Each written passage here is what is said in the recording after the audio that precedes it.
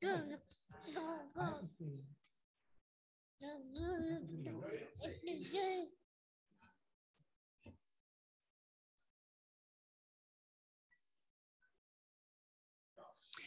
morning and welcome to all of you that are here, as well as to those of you that may be listening to us live online or on replay. The Lord says, God bless you, I'm here. And so is Samu. My son and my daughter-in-law decided to surprise me. And on Friday, I almost really would say Saturday morning at 2 a.m., look who showed up. And I'd like to introduce you all to Samu, and he has a Japanese mama, and so therefore I am Baba to this little boy. So let's go before the Lord in prayer. Dear Lord, Heavenly Father, we just praise you and we thank you. This morning we praise you and we thank you for new life as represented in a little child. We can see the innocence, and then we can hear Jesus's words to each of us. Be like a little child. Come to me. And he says, come to me, all you little children, but yet he says, come to me, all you children. You're all my children. So this morning, Lord, as we go forward in a time of worship and a time of prayer and a time of listening to your word and hearing what you've laid upon Pastor Scott's heart to share with us today, Lord. We say, we thank you, Lord God, that we're here. We thank you, Lord God, that you're in our life. We thank you, Lord God, for sending your son. We thank you, Lord God, for the presence of your Holy Spirit. We lift up to you this morning those that are not well. We lift up to you this morning those that are not well physically, those that are not well spiritually, and those that are not well emotionally, Lord God. You know about them all. And we've been seeing, Lord, you work. We've been seeing your miracles, Lord, and we praise you and we thank you for that. So today, Lord, we say we give it all to you as we go forward in this time of service and worship. It's in your holy and precious name, Lord Jesus, that we believe and we pray. Amen. Good morning, everyone. Morning. So we all survived yesterday's storm, I see. I know with my family, we were making lots of trips back and forth to the airport to drop people off, pick people up. But anyway, let's start out. If you wouldn't mind standing with me, let's start out. Let's sing this song about being redeemed. How blessed are we that the Lord did the things that he did that make us redeemed people.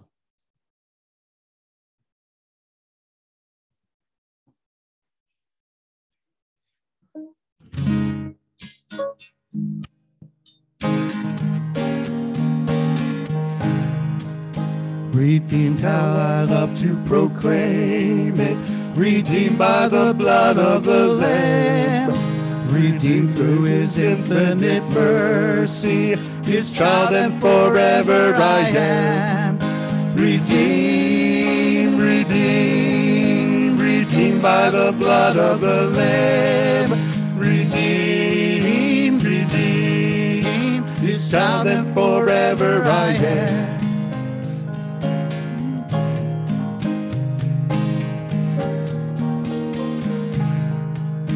Redeemed and so happy in Jesus, no language my rapture can tell.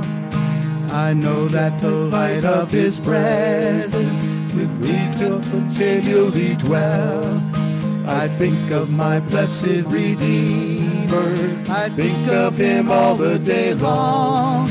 I sing for I cannot be silent, his love is the theme of my song. Redeemed, redeemed, redeemed by the blood of the Lamb. Redeemed, redeemed, his child and forever I am.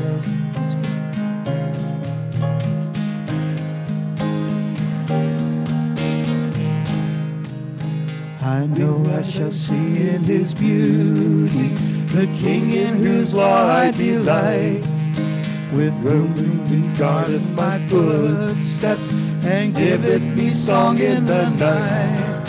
Redeemed, redeemed, redeemed by by the blood of the Lamb. Redeemed, redeemed, His child, and forever I am. Redeemed, redeemed, redeemed by the blood of the Lamb.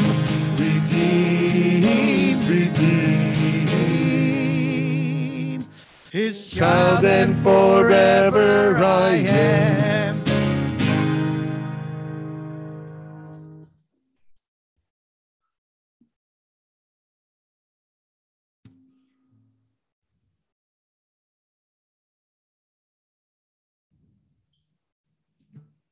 Going to be a little slower during practice. My capo, it's spring loaded, and some of you will get a short prize, a little cup of coffee, if you find the spring that actually shot out from underneath it. So if you want to play a game a little later on, just look under your seat and see if you find it.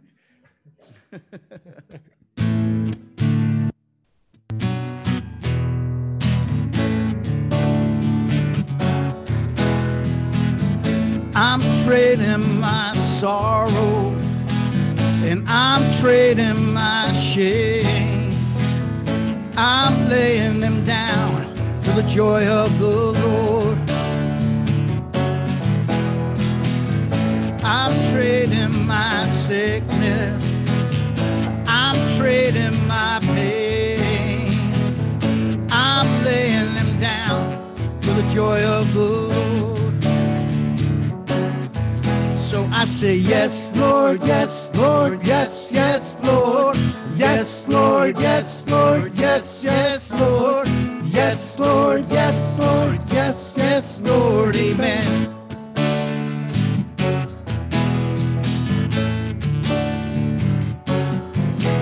I am pressed but not crushed, persecuted but not abandoned, struck down but not destroyed. I am blessed beyond the curse, for His promise will endure. That His joy is going to be my strength. Though the sorrow may last for the night, His joy comes with the morning. I'm trading my sorrow, I'm trading my shame. I'm laying it down for the joy of the Lord. And I'm trading my sickness, I'm trading my pain. I'm laying them down for the joy of the Lord. So I say, yes, Lord, yes, Lord, yes, yes, Lord. Yes, Lord, yes, Lord, yes, yes, Lord. Yes, Lord, yes, Lord, yes, yes, Lord, amen.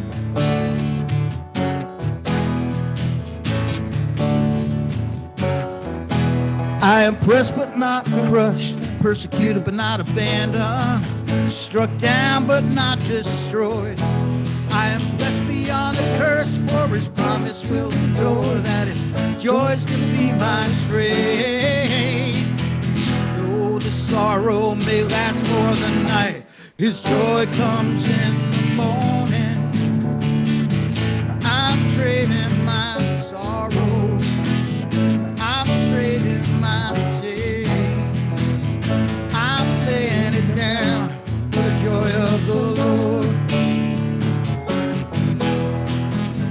I'm trading my sickness, I'm trading my pain. I'm laying it down for the joy of the Lord. Well, sha-la-la-la-la-la-la-la-la-la. Sha-la-la-la-la-la-la-la-la-la. Sha-la-la-la-la-la-la-la-la-la. Amen. Don't be afraid. Well, sha-la-la-la-la-la-la-la-la-la. Sha-la-la-la-la-la-la-la-la-la. Sha-la-la-la-la-la-la-la-la-la. Amen.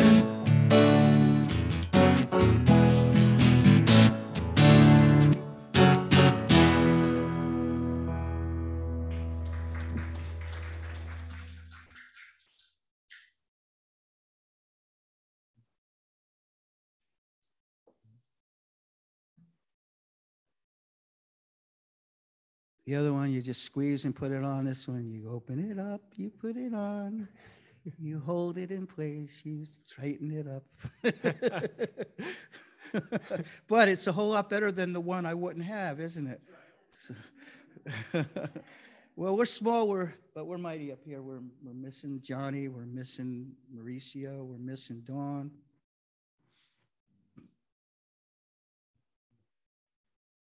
And I'm missing my spring. It's on spring break. There's spring break when you're in school. There's break spring. And that's mine's on break spring. It's a little different. Yeah, it's. 1, 2, 3.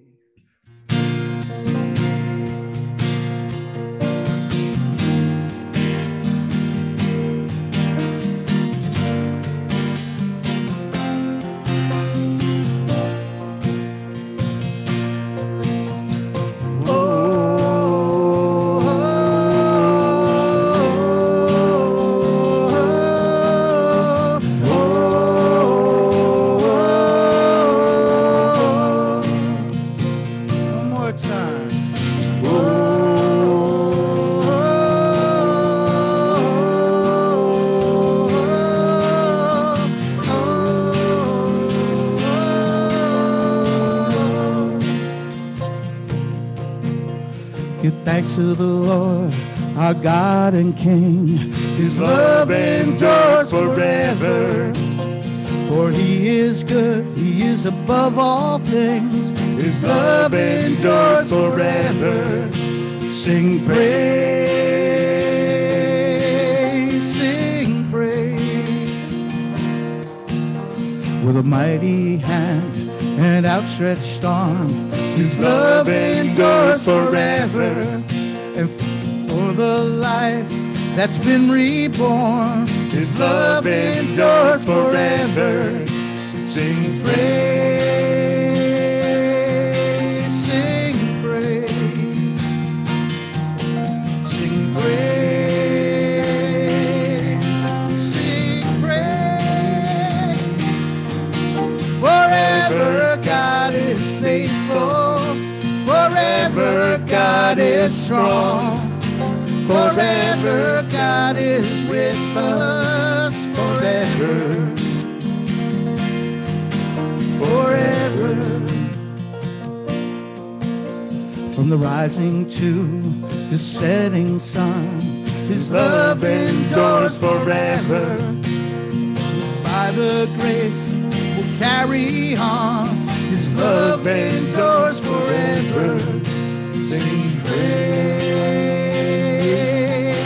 sing praise, sing praise, sing praise. Forever God is faithful. Forever God is strong. Forever God is with us. Forever. Forever God is faithful. Forever God is strong. Forever God is with us. Forever.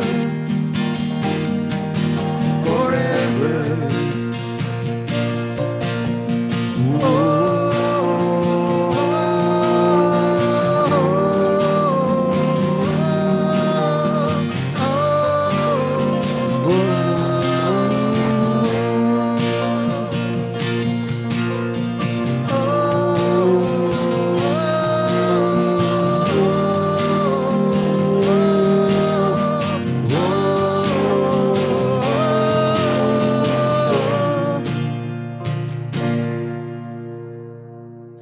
You may be seated. You know, I don't know about you guys, but I can honestly say that all my hope is in Jesus. I could tell you I fail way more than I succeed, and I can't even imagine why he would care about me, why he would do the things that he's done. but he is my hope. And so this song is all about hope. And it's a little different song. It's not exactly a congregational song, but I hope a lot of you like it. And I'm really praying that a lot of you sing along with me. So let's worship God with this, okay? Offering first. Oh, but first, the offering. www.clintonnazarene.org. If you're at home or if you're watching later or whenever you're watching at home and you would like to contribute, that is the place that you would go to, www.clintonnazarene.org. And if you are here and you have your tithe and offering or are visiting or would just like to contribute, what have you, you may come up during this song. Ready to go? Did I get it, Dave? You got it. Thanks. You ready to go?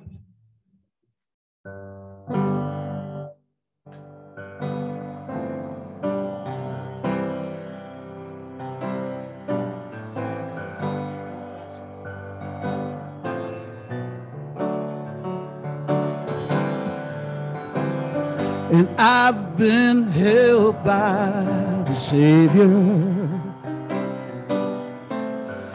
I've felt fire from above. I've been down to that river. Oh, I ain't the same, a prodigal return. And all my hope is in Jesus. Thank God my yesterday's gone. Yes, it is. And all my sins are forgiven. Yeah. And I've been washed by the blood. I'm no stranger to the prison. I've worn shackles and chains. I've been freed and forgiven. Yes, I have. I'm not going back. I'll never be the same. That's why I'm singing, oh, my hope is in Jesus. Thank God my yesterday's gone. Yes, it's gone. And all my sins are forgiven. Whoa. And I've been washed by the blood. There's a kind of thing that'll break a man. Break him down to his knees. God, I've been broken more than a time or two. Yes, Lord. And then he picked me up and showed me what it means to be a man. That's why I'm singing, oh, my hope is in Jesus. Thank God my yesterday's gone. It's long gone. And all my sins are forgiven. Oh, and I've been washed by his blood. And all my hope is in Jesus. Thank God that yesterday's gone. All my sins are forgiven. Whoa. And I've been washed by the blood. I've been washed by the blood. And I've been washed by his blood. Yes, I have.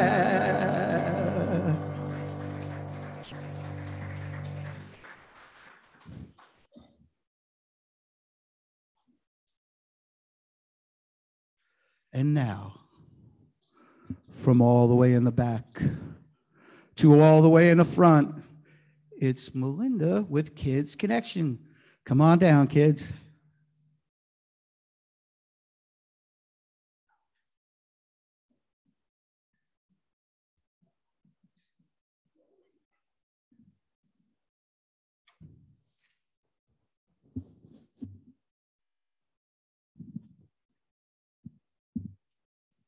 Wow, nice to Emma is grown like a weed. So she's super tall. And we have baby Samu. Oh, he's so cute. Oh, he's so cute. We have baby Phoebe. Yeah. She's here. We have Melanie and Shyla. I'm so glad you are all here. So, you know what is Thursday? Anybody know? I'll give you a hint. Look what color I'm wearing. St. Patrick's Day. That's right. So I figured we'll do it before instead of after because, you know, who wants to celebrate something after next Sunday, right? So we're going to continue it downstairs in Children's Church. But I thought we'd just do a little story about St. Patrick. He's a really fascinating guy. You know, he was born, I think, in the year 385 AD. So not a long time after Jesus, right? And you know, as a boy, he was born in England. And as a boy, he was captured, I guess, by pirates, they're saying. Pirates. And they took him to Ireland, and he was sort of a slave servant, right? He had to do what they said, and he tended a lot of their flocks and do a lot of the farming for these pirates or these people. And you know, he was there for several years, and then I guess he got a little older, and he escaped back to his home in England. And you know, I guess God was really working in his heart. And, you know, he said, I want to go back to Ireland and tell them about God. And do you know, he even became a priest. He went through all the things that they needed to do to become a priest. And he went back to Ireland. And because he had such a love for the people there. You know that it says that he established all kinds of churches. He baptized thousands of people, and, you know, he had other priests, right, help other people become priests, different things like that. And, you know, the neatest thing about St. Patrick, there's a lot of great things about him, but he wanted to teach them about the Trinity. And like we talk about leprechauns and good luck and all those kinds of things that are cute stuff about St. Patrick's Day. But the real thing is, does anybody know what it's called? Four-leaf clover, yeah, shamrock, there are lots of, yeah. So, you know, there's tons of them, and we have a lot of them in the United States too, but Ireland's full of them, right? So he took one of these and he held it up and he taught them about the Trinity of God, right? So he said, see how there's three? God the Father, we'll do a craft with this. You guys will actually be putting all this in. God the Father, God the Son, and God the Holy Spirit. One clover leaf, one shamrock, but three parts of the same God, right? So he was trying to teach them so they'd understand, right? There's several famous things that he's written about Christ. So it's Christ before me, Christ behind me, Christ to my right, Christ to my left, Christ above me, Christ below me. That's one of the parts of one of the things. Because he knew that Christ was the center of everything. He wanted every part around him to say, right, that Christ was super important. So I think, wow, he was a pretty smart guy, right? He went to like a seminary of those days and did a lot of things, but he had such a heart for people. And maybe even some of those people that didn't treat him well. Now, most of the people in Ireland didn't treat him bad. It was the ones that had taken him into slavery, right? I wonder if he met any of those. It'd be neat if he talked to them about who God was, right? And I think what a heart he had for people, that he didn't want to stay in his country where he was born. He wanted to go back and teach people about who God was and tell them. And so I think that we can have that same heart for people, even your ages, right? You guys can have a heart for people, that they come to know who God is, right? God the Father, God the Son, and God the Holy Spirit, right? So that's what I was thinking when I was thinking about talking about St. Patrick, how we can be like him, right? And tell other people and show them God's love. Okay? Let's pray. Dear Jesus, we thank you so much for the example of St. Patrick, how he devoted his life to teaching people about who you are.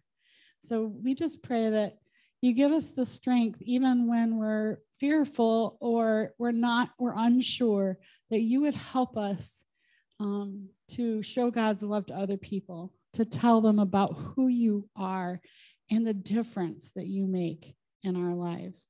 So we say thank you again, Jesus, for this wonderful story and example, and how much he loved you, Jesus. In your name we pray. Amen.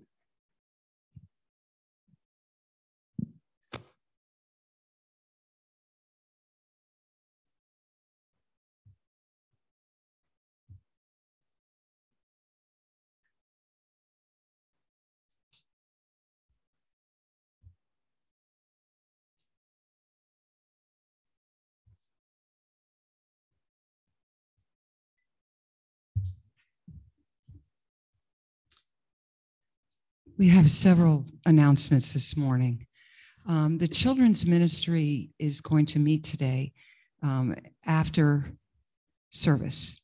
So if you have an interest in what's happening there, we'll talk a little bit more in a moment about Easter extravaganza, but it's really more than that. We're getting ready for the summertime and our VBS. So please do stay. There's a lot that people can do without it being too much. And as we always say, many hands make light work. And most of all, include in your prayers the people and the parents and the children that'll be here for both Easter and this coming summertime. So 11:45 today, it's like after service, go get a cup of coffee, a little something to eat, and then join Melinda back up here.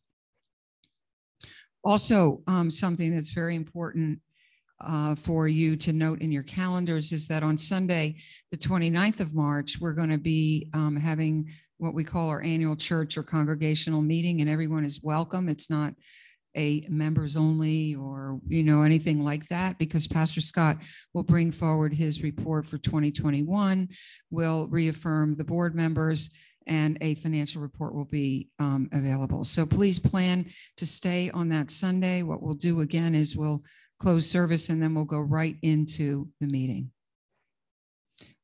So here we are with Easter extravaganza on the 16th of April, which is Saturday, is when we're going to be here. And there are, including the planning session today, there is there will be prep sessions. So if you could think about April 3rd, planning to stay after church, we're going to be loading 1,600 eggs for the egg hunt. So we need all the hands and feet that we can, hands in this case, that we can utilize in order to be able to just get that portion of what we do on that day ready. And then we will also, on the 15th of April, which will be followed by a Good Friday service, or before, we haven't exactly figured the time for the Good Friday service yet. We will be doing the rest of the prep, which those of you that are aware, we completely break down the sanctuary to make it kid friendly for that day. Very important coming up on the 29th of April, and sign up is needed so that you can get the early discounts, is the New Jersey Right to Life Banquet. And there are flyers out there. I know you can't really read what's up here, but there's flyers out there if you just want to go out and read what's happening. And there's also a sign up sheet. And so there, we're going to go forward with the Word of God. Now, when Paul and his party, it's Barnabas and John Mark, set sail from Paphos, they came to Perga in Pamphylia, and John departed from them and returned to Jerusalem. But when that's Paul and Barnabas, departed from Perga, they came to Antioch in Pisidia and went on into the synagogue on the Sabbath day and sat down.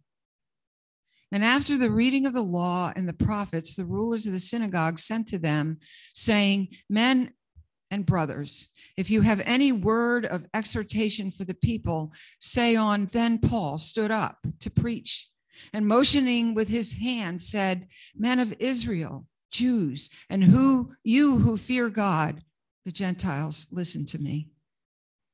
The God of this people, Israel, chose our fathers and exalted the people when they dwelt as strangers in the land of Egypt.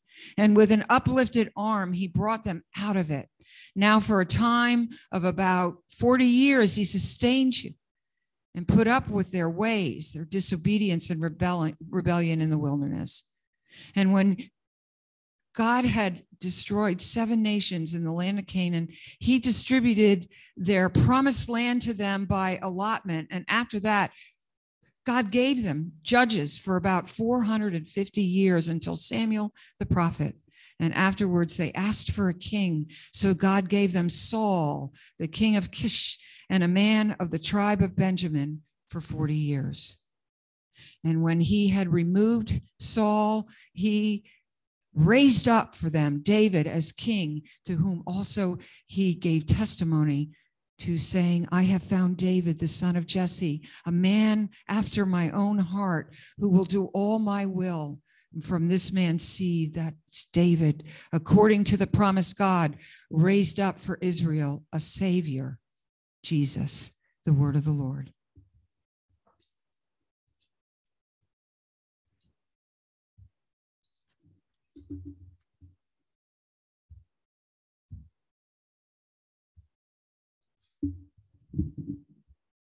There's one more handout for you there at the back. You can pick up 2 or at the meeting. It's what you can still purchase and bring for either candy, food, or prizes for the Easter extravaganza. Okay, a lot to do today. It's a setup for a 4-part message. So here we go. I will move along as quickly as I can this morning, but there's a lot to do to get us set up. So let's start. First thing I want to talk to you about is this handout right here. We'll be using this to look at this series of questions for the next 4 weeks. Couple of questions here. Why do we do what we do? And what is the expected outcome of what we do? What do I mean by that? As Christians, why do we do what we do? I guess first question is, what do we do? And isn't that our mission, to go out and tell the whole world the good news that we've been set free? Amen? Set free in mind, set free in body, set free in spirit by Christ, who has set us free. For the one that the Son sets free is free indeed. That's what we do. And we're commanded to do it. It's not a request. But we should also want to do it out of the love of our own heart if we really know what we've been truly saved from. Yes? Amen? So what is the expected outcome if we do that? Well, what is the expected outcome from God's perspective? Anybody? That others would be set free too, right? Isn't that also kind of the motto of America? Or supposed to be? We're supposed to be a people who are what? Free. Not free to do whatever we want to do, but free to worship God and free to love one another and free to serve one another. Freedom always comes with a responsibility, does it not?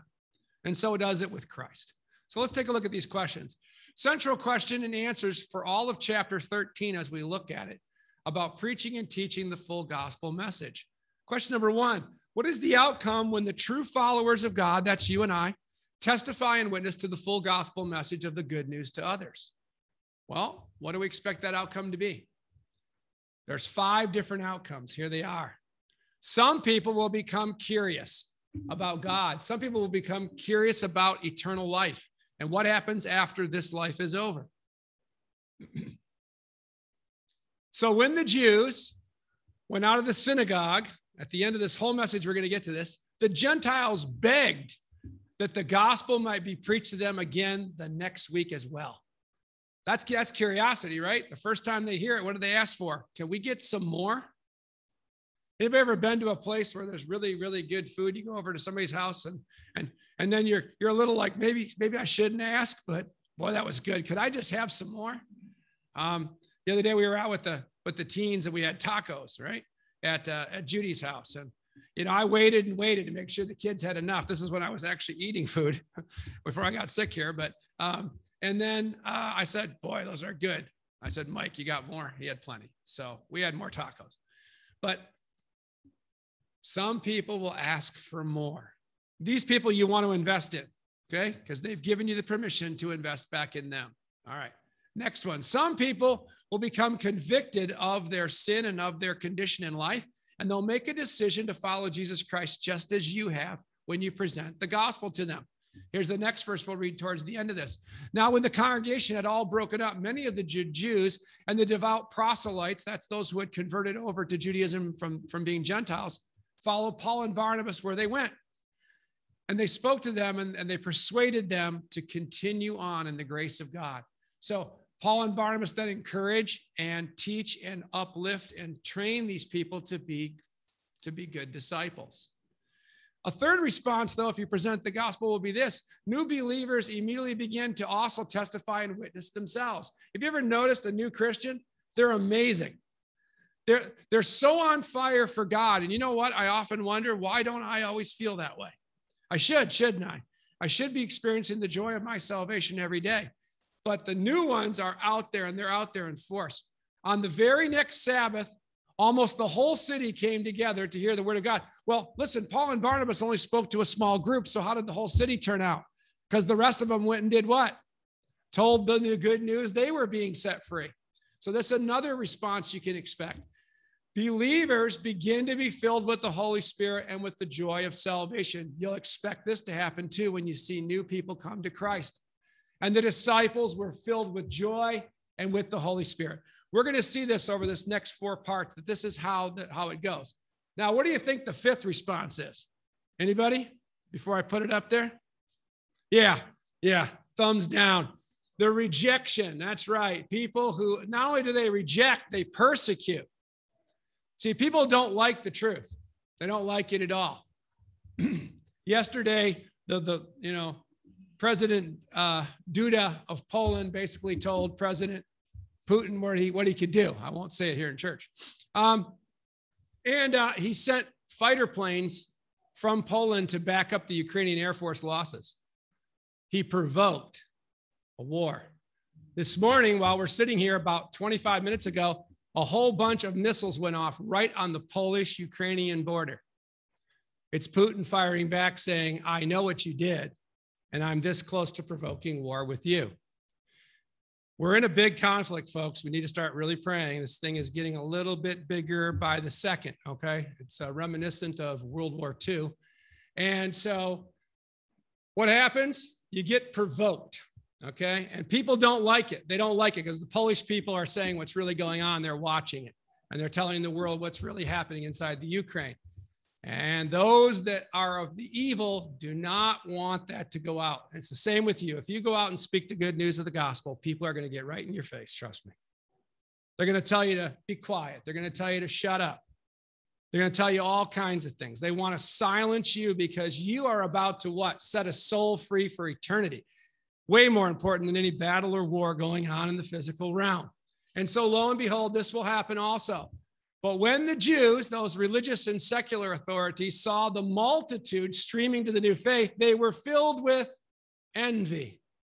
See, when people lose their power over other people, what do they experience? Envy. And they began to contradict and the blaspheme the truth. And they oppose the things, the truths of the gospel spoken by Paul. So you can also expect this if you're out there preaching, because people will get right in your face. All right. So there's our background. I want you to think about these questions as we go through the next 4 parts of the message and look for them every place you can see them. And then practice it this week and see how many responses you can get. That's the good part. That's it. It's like a little experiment.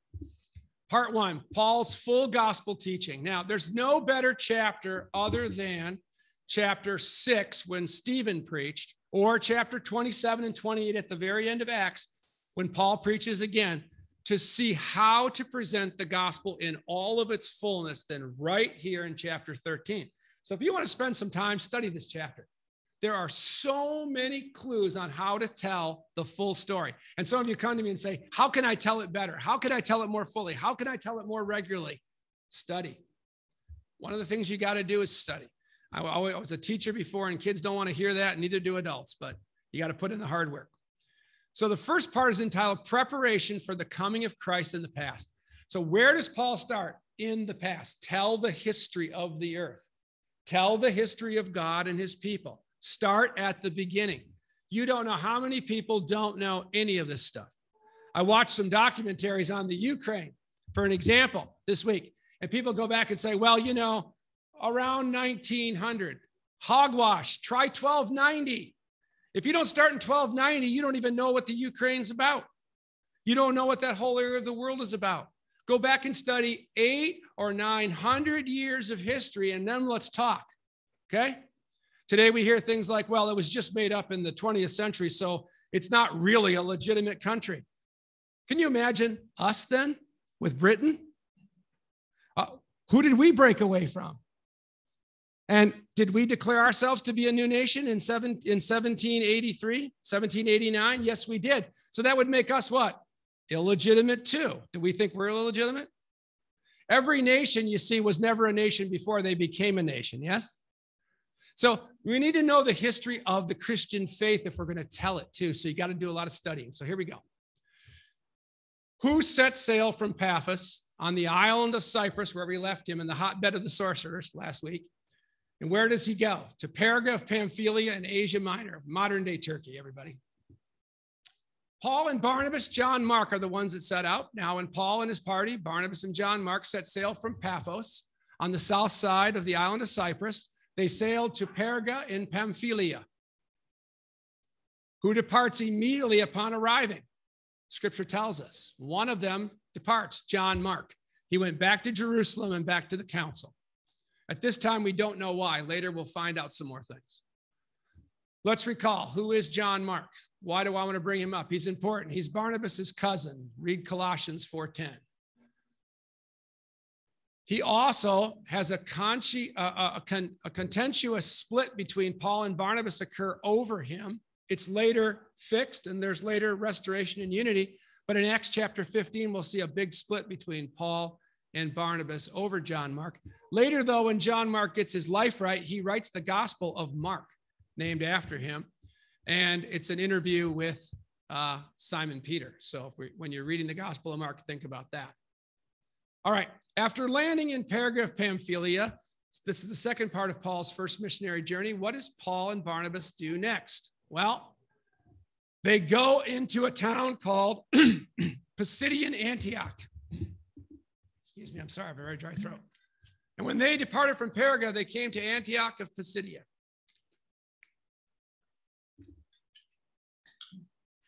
Now, why is this important? Because it's another Antioch. Who remembers we studied this?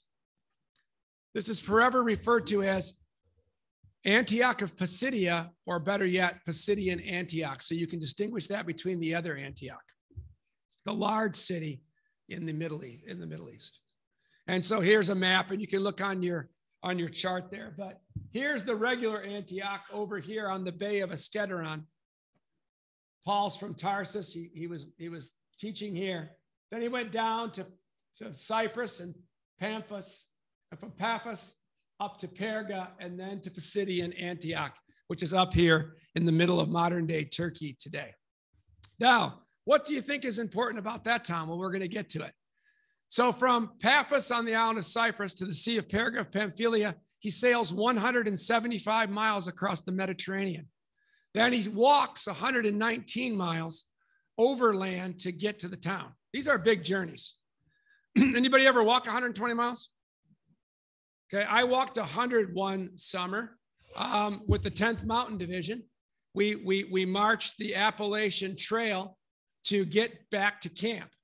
And we marched 100 miles in 5 days. You ever traveled over mountains 20 miles at a time in boots with 90 pounds on your back? That's quite a journey. Trust me, that was in my earlier days. I probably couldn't do it today.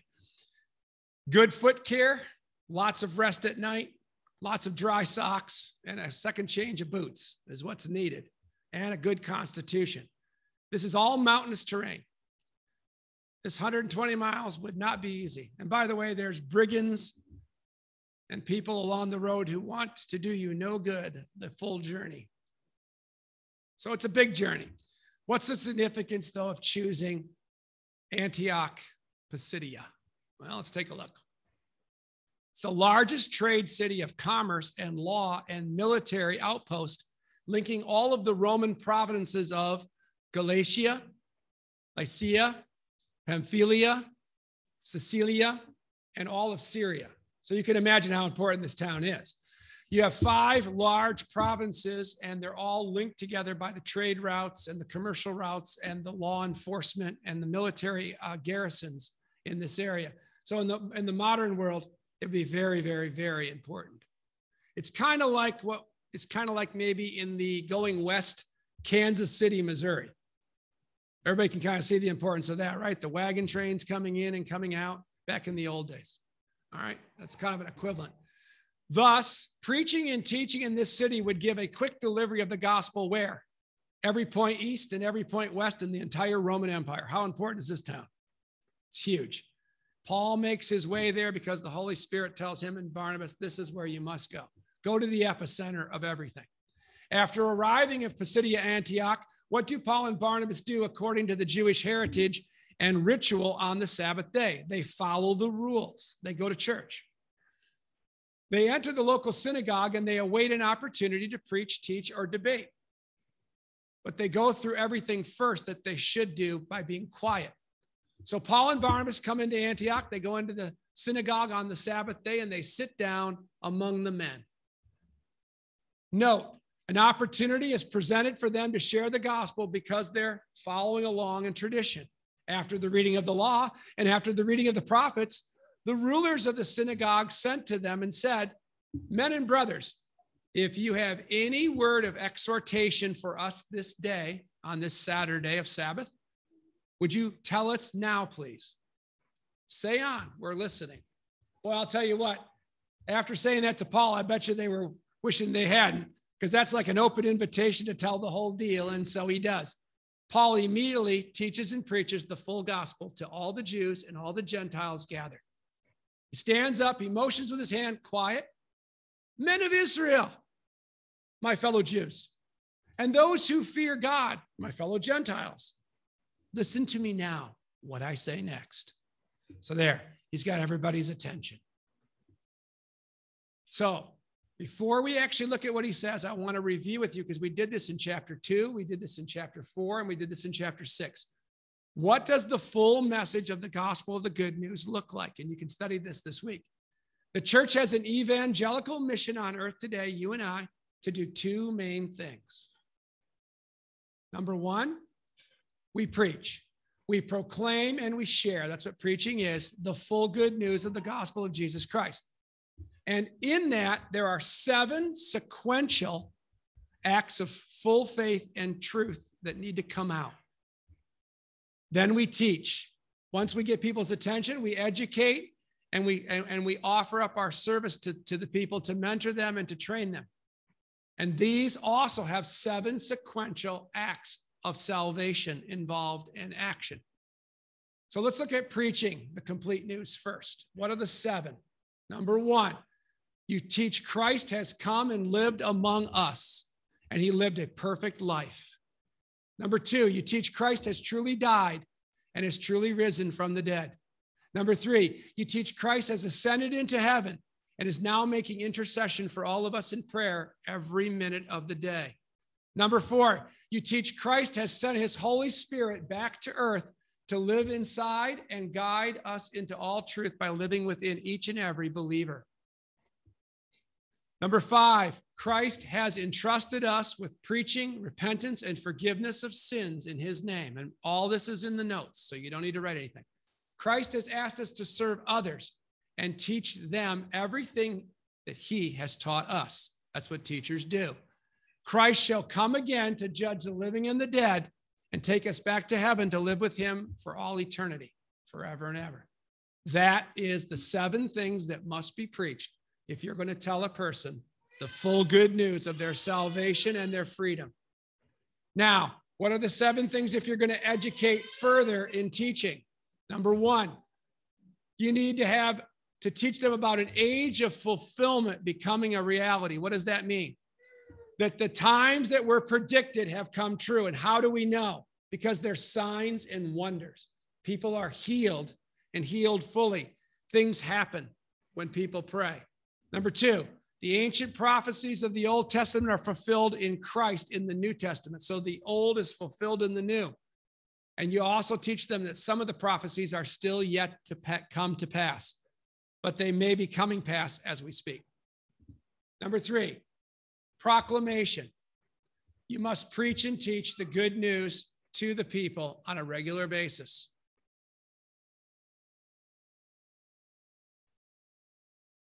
Want to forward that one for me? I got it.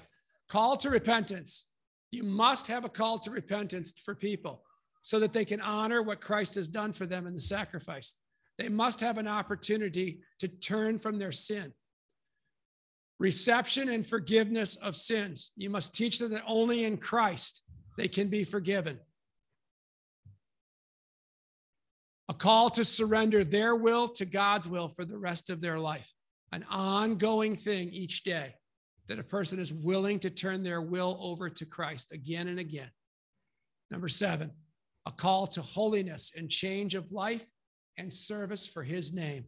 And that's all that life's about after that. Serving others, serving him in holiness. You can go back and look at all these things, but there it is. So now, how does Paul do it? When we're reading this chapter 13, what do we look for? He uses a 4-part formula, and he does it over and over and over, and he never varies from it. And by the way, he's wildly successful. So why reinvent the wheel, right? If it's there, let's follow it. Let's take a look at what he does. Number 1, I'm going to teach you a new word today, kerygma. Good Greek word. What does it mean?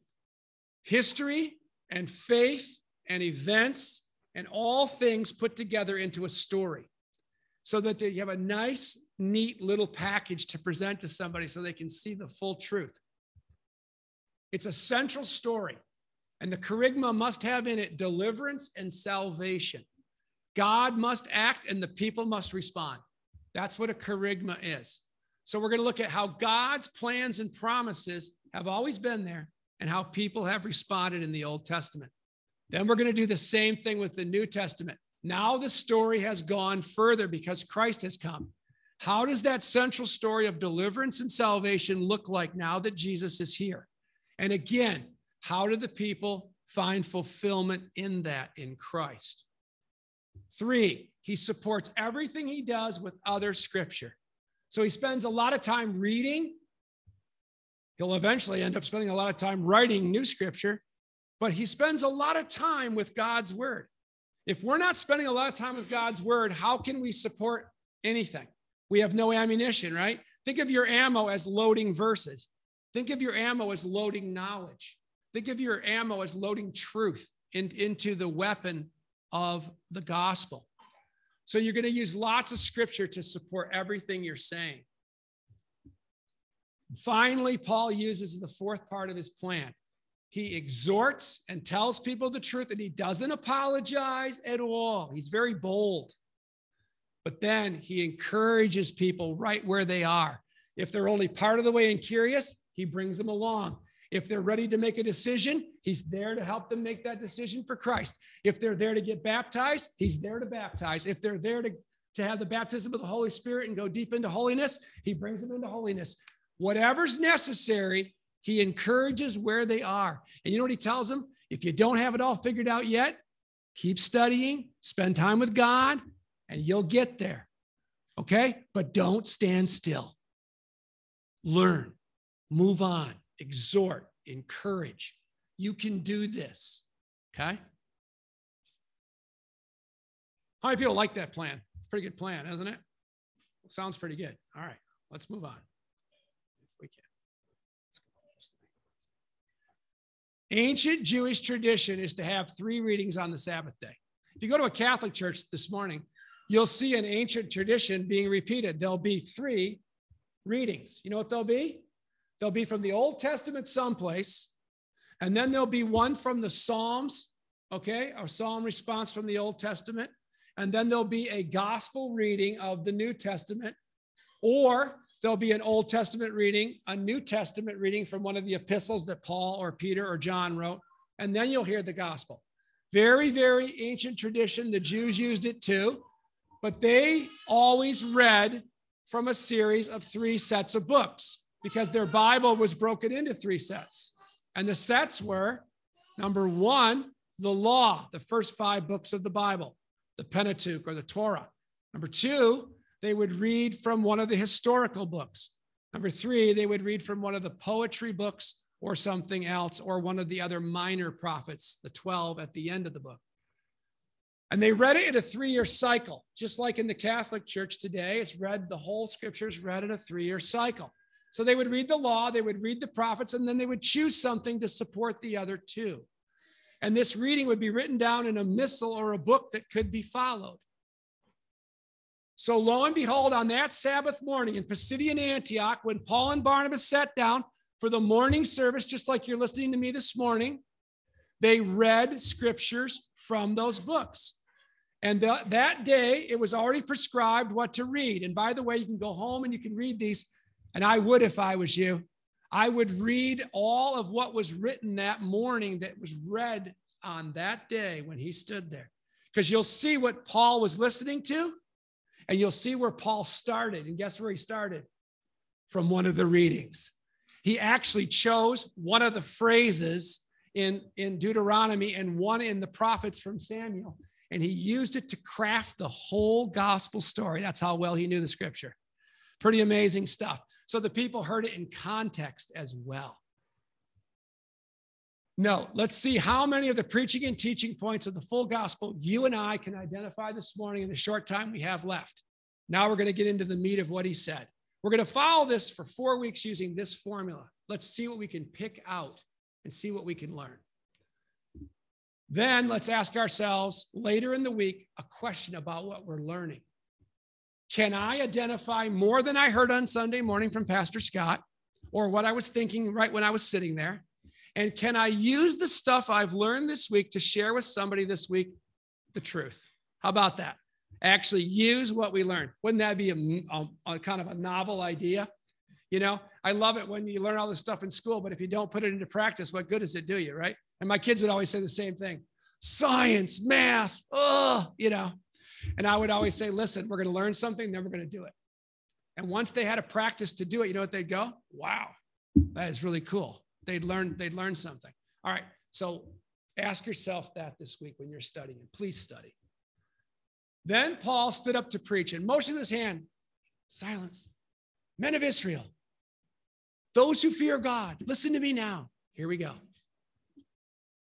The God of this people, Israel, chose our fathers and exalted the people when they dwelt as strangers in the land of Egypt when we were in slavery. And with an uplifted right arm of strength, he brought us out of that slavery. Now, for a time, for about 40 years, he sustained us and walked with us in all of our ways, all those ways when we were disobedient and rebellious to him in the wilderness of Sinai as we marched in the desert. Let's look at that. The use of the Old Testament immediately, do you notice it? He goes right to it. He starts telling the central story. And what does he tell us? That God delivered and God saved. There it is, deliverance and salvation. Remember that, how he does the plan? And what else? He was abiding with us. His presence was with us, even though we were what? disobedient and rebellious. He loved us and he stayed with us. So he's encouraging the people, even if we still have sin in our lives, we can get rid of that, but God won't cast us aside. He'll try to work with us. And when God had destroyed 7 nations in the land of Canaan, so now another whole life of Joshua goes by. He finally distributed the promised land and allotted it to them by tribes. Now that's what the kids have been learning in Bible quizzing. Okay, they've been studying the book of Joshua this whole year. Now let's look at this. Can you see the use of the Old Testament again? Can you see that there is salvation and deliverance, what? From all of your enemies all around. Think this might be a great message for the Ukraine this morning? That God is with them, that he will not leave them to their enemies, that he will deliver them. Number 2, God's empowering aid comes in combat and conquest. Nobody likes to hear that. That's right, but it's true. God is a God of war. 1,642 times in the Old Testament, God destroys. Yeah, put that one in your pipe and smoke it. Okay? And I'm not going to apologize for it, because when wickedness gets out of control and it won't be stopped, God stops it. Okay? And sometimes it's necessary. How do you think this country got to be a country? Wickedness was out of control. We were slaves living in our own land. We weren't allowed to only worship one way, Church of England. And if anybody had any other ideas about how they want to talk to Jesus Christ, they had to shut their mouth. What happened? Conquest, combat. And what happened? The people were set free. And that's what happens here. God's empowering aid in that combat and conquest to give a land, always to give land for a home. He destroyed how many? 7, a complete number. He destroyed 7 pagan nations. You want the list? Read Deuteronomy 7:1. By the way, it was read that morning. That morning, Paul was standing there. Isn't that amazing? Note, the last nation defeated by David was the Jebusites, for which the name Jerusalem, or the city of the Jebusites, has its name. And when the 7th was destroyed, the holy city was set free to become the city of God. Isn't that interesting? Lots of stuff here this morning, very rich scripture. And God kept his promise of a promised land, an inheritance, something that's ours, something that cannot be taken away. That's what the people are fighting for in the Ukraine. They're supposed to be a free land and have a free choice. And now they're being told they can't. And they're standing their ground. After that, God gave them judges for about 450 years. Okay, Paul, thank you for glossing over quickly in one sentence 450 years. Do you know how many prophets we're talking about here? 21, 3 sets of 7, ending with who? Samuel, the prophet. So there's a whole lot of history here, right? Well, what's in that? What's in all that stuff about all those judges and prophets? Well, if you read the book of Judges and you read 1 Samuel and 2 Samuel, here's what you'll find out. That God again does what? Delivers, saves. And who does he send? Shepherds to guide the people. He sends prophets, he sends judges to help. He has to help them time and time again. Why? Because they're disobedient, because they practice idolatry, because they're involved in pagan worship, because they're rebellious. Does that sound like today or what? Anybody look around you and all you see is sin? I do. You know why? It's a world who's forgotten about what? God. What would you expect? It's not condemnation of the people who live around us, but what would you expect? If God goes out of the equation for 50 years, what do you think happens in its wake? God provides prophets to tell people the time is short. That's what I'm doing this morning. I'm prophetically telling you the time is being shortened. To redirect people away from sin and back towards what? Holiness, righteousness, and serving who? God. That's what we need to do. We need a revival in the United States today. We need a revival in Canada. We need a revival in South America. We need a revival in Africa. We need a revival in Europe. We need a revival to break out while this war is breaking out. We need a revival in China and Asia. God was faithful for 450 years. 400 in Egypt, 40 in the desert, and 10 destroying those nations and crossing the Jordan River and getting the land. And then he's faithful after that with all the judges for another 450 years. Notice how much is packed into what Paul is saying. How much history are we talking about? And sometimes when you're talking with somebody, you got to find out what they know. Like somebody said something the other day in the grocery store about the Ukraine. And I said, what do you know about that country? And they tried to tell me. And I said, did you know about the Holodomor? And I had them look it up on their phone, because you know what's great about phones is you can find just about anything. And I brought up a little tutorial about the war between the wars. Great series, by the way. World War I, the Great War, World War II, done on YouTube and done by people. YouTube doesn't even like them. They're trying to kick them off because they tell history like it is. You know, bloodshed, violence, you know. And I said, I want you to watch this while you go through the meat counter and getting your produce. And then if you really want to talk about this, I'll be someplace over in the dairy. Do you know the person actually watched it? Do you know I saw him in the line and he said, oh my God. And I said, oh my God, right? Yeah. The horror of the Holodomor. And that's just one incident in 800 years that those poor people have had to endure at the hands of Russians. Sorry. At the hands of godless Soviet communists. I said, so the next time you're ready to open your mouth about who's right and who's wrong, understand the history. Okay? If you're gonna heal this, guess what you're gonna have to do? Heal a long time. The only way that can bring that kind of healing, I said, is Jesus Christ. And of course, the lady checking me out was like, yeah. And afterward, they asked for a king. Now, God didn't want him to do this, but he gave in. And for 40 years, this tyrant, Saul, ruled over the people. Let's look at this one. God provides an earthly king, fully knowing his people only want one so they can be like all the people around them. Oh, that's never a good reason, is it? Because then you become what? Like the people around you. But God is gracious and God is long-suffering, and he waited 40 years for the people to try to return back to him. And when he had removed him, God raised up for them David as king, to whom God gave this testimony, saying, I have found David, a son of Jesse, a man after my own heart, not because he sinned, because he did, but because he always wanted and always carried out the will of who? There's a king. There's a leader.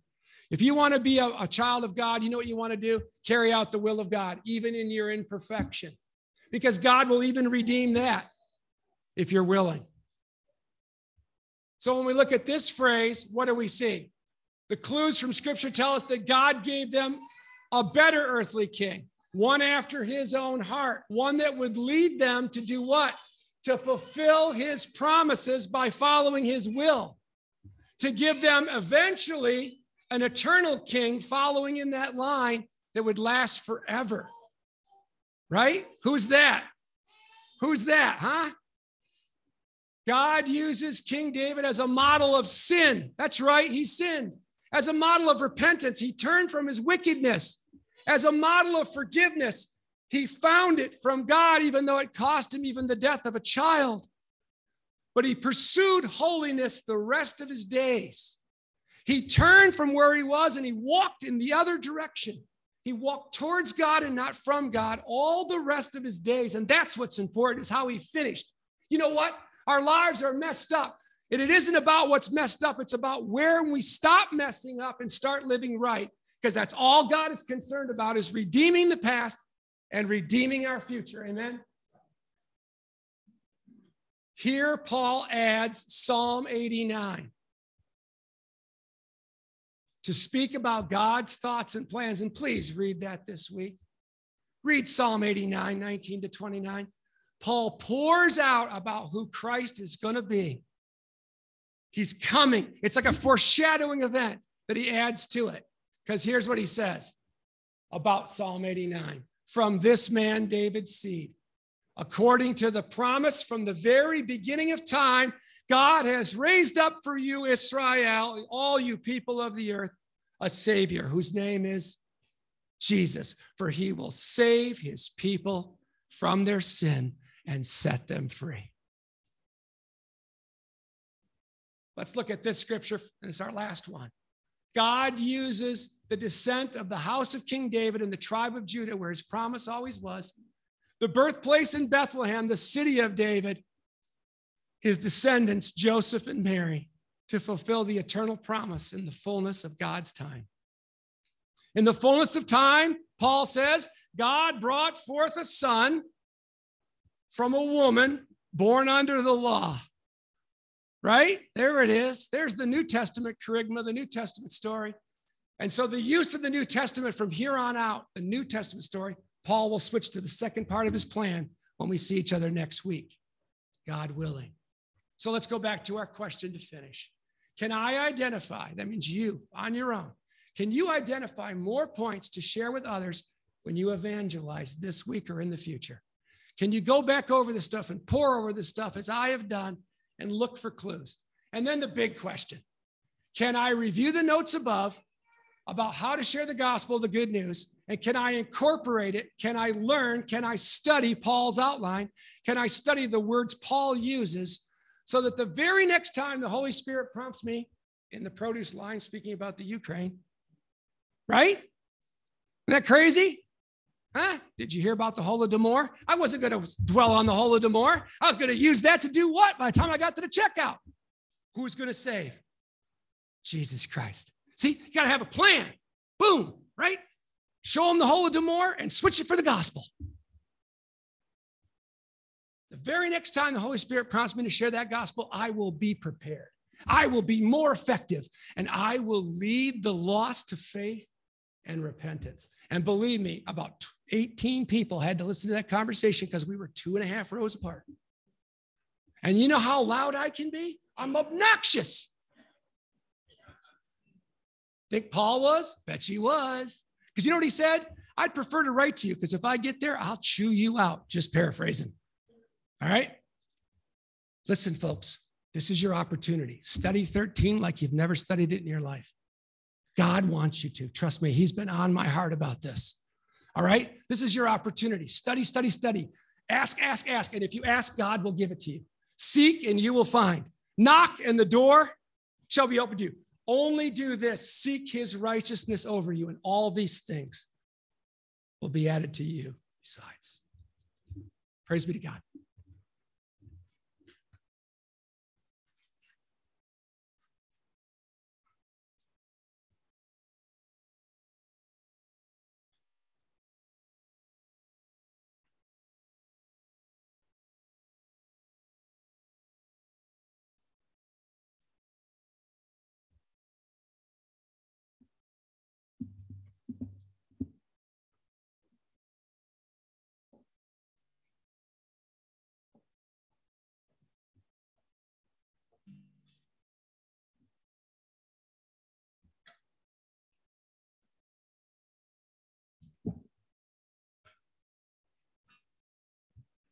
Look what my wife brought me.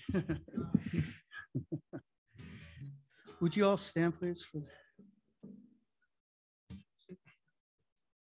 Let's end on something a little more lively.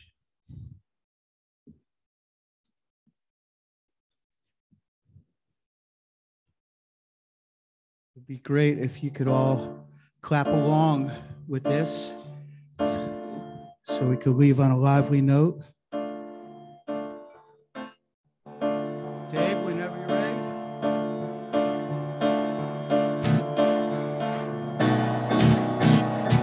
Jehovah Jireh, my provider, his grace is sufficient for me, for me, for me. Jehovah Jireh, my provider, his grace is sufficient for me. My God shall supply all my needs according to his riches and glory. He will give his angels charge over me. Jehovah Jireh cares for me. Jehovah Jireh cares for me.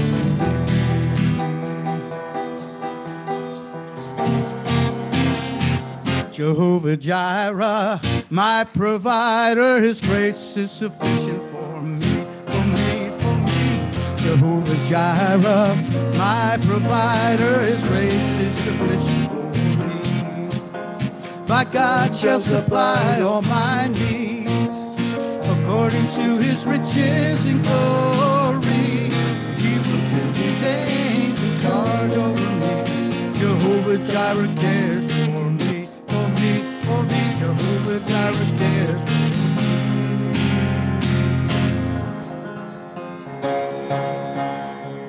Jehovah Jireh, my provider, his grace is sufficient for me, for me, for me. Jehovah Jireh, my provider, his grace is sufficient for me. My God shall supply all my needs, according to his riches and glory. He will give his angels charge over me. Jehovah Jireh cares for me, for me, for me. Jehovah Jireh cares for me, for me, for me. Jehovah Jireh cares for me, for me, for me. Jehovah Jireh cares for me.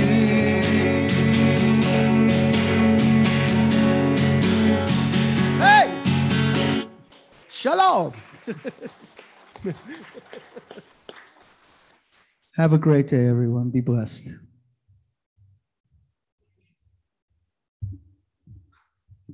Let's say this benediction together.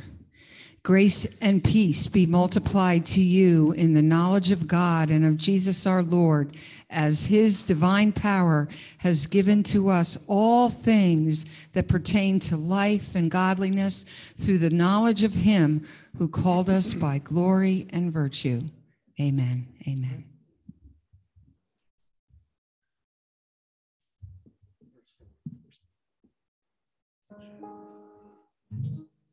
I know I shall see in his beauty the King in whose law I delight, whom lovingly guardeth my footsteps and giveth me songs in the night. Redeemed, redeemed, redeemed by the blood of the Lamb. Redeemed, redeemed, his child and forever I am. Redeemed, redeemed, redeemed by the blood of the Lamb. Redeemed, redeemed, his child and forever I am.